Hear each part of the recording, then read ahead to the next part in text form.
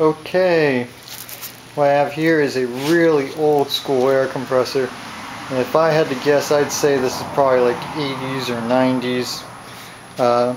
They don't make them like this anymore. It's a V-twin belt-driven air compressor. It's not a really big air compressor. You see, they actually sold it as a paint sprayer. Nowadays it would be an oilless direct drive. It's what they would probably sell for a paint sprayer these days. It's not a huge amount of airflow. It's 3 SCFM at 90 pounds. Not a ton, but you know, it's built just, I mean, look at it. It's built a lot better than what a comparable compressor would be these days. I'll just go ahead and just turn it on very briefly for you. Pretty quiet too, but I'm gonna have to turn it off. So I got this from one of my mom's friends. She had this and a lawnmower just sitting in her garage, and they were just taking up space, so I told her I'd sell them for her. Well, I sold the lawnmower, but I couldn't sell this one, and the reason why I couldn't sell it is because simply I wasn't comfortable doing so. I turned it on and let it build up a bit of pressure, and I ended up turning it off because I had to do something, and it's a good thing I really did because I didn't realize it at this time, but this has major problems. Okay, so I flipped it over on its side, and you notice that there is a bit of rust buildup on the outside. Now, rust buildup on the outside of an air compressor is always a bad sign, because when you're dealing with air compressor tanks, they tend to rust out from the inside first, because compressing air will build up condensation, and all that condensation ends up in the tank. Now, they always have a fitting on the bottom which is supposed to have a drain valve in it, so that you can drain all the moisture out so it doesn't completely rot. When I got this one, there was a pipe plug in here. When I turned it on, I let it build up a little bit of pressure, and I turned it off because I had to go do something. When I turned it off, I could hear something leaking, and I thought it was just an air fitting. So I went looking for the leak, and I found it wasn't leaking from any of the fittings. It was leaking from right here, around here somewhere. It's actually leaking from a pinhole in the tank,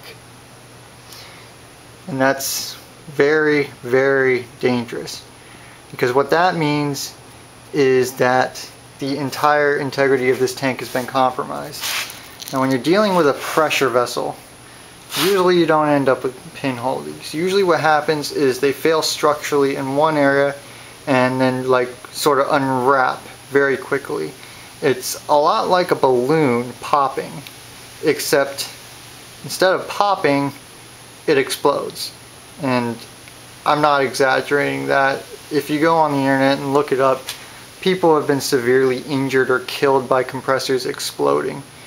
And you know, it is just a pinhole, and a lot of people might say, oh, that's not a big deal, that's not going to cause problems. But when you're dealing with rust on a compressor tank, it's like an iceberg.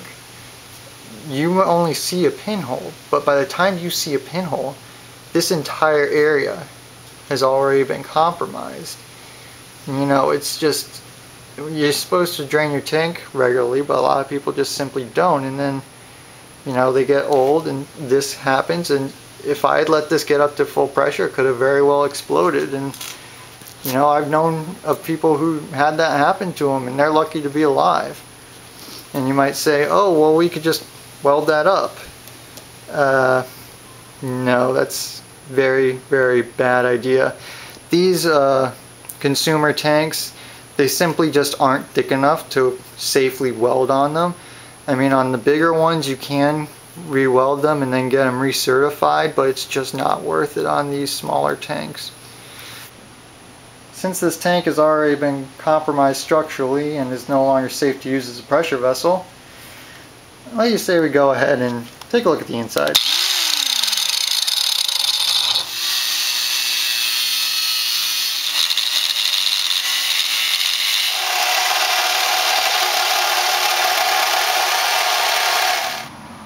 Oh, got it open. And this is what's inside of it. Yeah. That is all just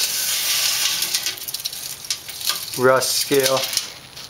Top of the tank doesn't look too bad except for, oh, that doesn't look too good. It's just a rust stain. You see that this tank doesn't even look like it was coated with anything. You see all the rust, and then at the bottom, this is where all the moisture has been accumulating. Get my light out of the way. Yeah. And then the bottom part, see, this is where all the water was sitting. That's where it was supposed to drain out of. So it looks alright from the outside, but from the inside, this has all been severely weakened. And if I clean this rust scale off, you'll see how the metal is all pitted. Well, I took a wire wheel to it and made a huge mess in the process. I got it clean up so you can see just exactly what kind of damage has been done. And all this is all just pitted. And this pitting means that it's going to be weaker in these areas. And when you have a pressure vessel, that's a big problem. This little slot right here is just from where I cut the wheel support off. But this right here, see that hole? That's where the pinhole was before. It's gotten so thin right here that when I hit it with the wire wheel, it just started opening up. So this is what happens when you don't drain your air compressor. And you know, whether it forms a pinhole leak, that's no big deal, or it explodes and possibly kills somebody, there's really no way to know. So the takeaway from this is drain your air compressor. And drain it regularly. I try to drain my compressor on a regular basis because I don't want this to happen. Because if you don't, you could be sitting on a ticking time bomb. Now, as for the rest of the compressor is still good. That regulator still works. So the tank is garbage. I might use it for liquids or something, just weld it back up, but more likely it'll just go to scrap. But I'll keep the compressor part. I'm going to cut it off, and maybe I'll try to find another tank or just plumb it into my existing air system, because it'd be nice to have something quiet, even if it's not doesn't have a ton of flow, because the one I have now is oilless, so you can't really run it at night because it makes a ton of racket. Well, that's it for now. Thanks for watching. I will see you guys next time. I made a really big mess.